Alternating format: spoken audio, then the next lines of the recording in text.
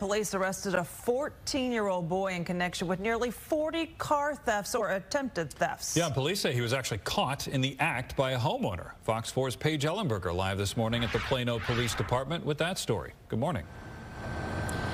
Good morning, Brandon and Lauren. It's truly a bizarre story, and it has roots on the social media app TikTok, starting in the Midwest and spreading all the way over here to North Texas. Now, Plano police are telling us that a 14-year-old was attempting to steal a car in a West Plano neighborhood when the homeowner actually caught him and called police.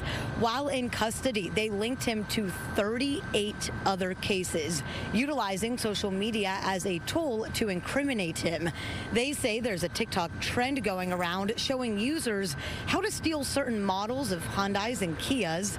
Jennifer Chapman with the Plano Police Department believes if drivers are proactive, they can prevent this from happening to them. We are concerned about it as well, and we want to harden the target. We want them to go get the wheel locks, to go get the software updates, and that way, if somebody is looking inside your vehicle, they won't see it as an easy opportunity to commit this crime. Plano police mentioned that software update. Now, it's a free security measure the brands are offering after an uptick in thefts. Getting a wheel lock, again, is probably a pretty good idea, too. Now, Chapman did tell Fox 4 that Plano is seeing a 15% rise in car thefts in the city. For a Good Day, I'm Paige Ellenberger.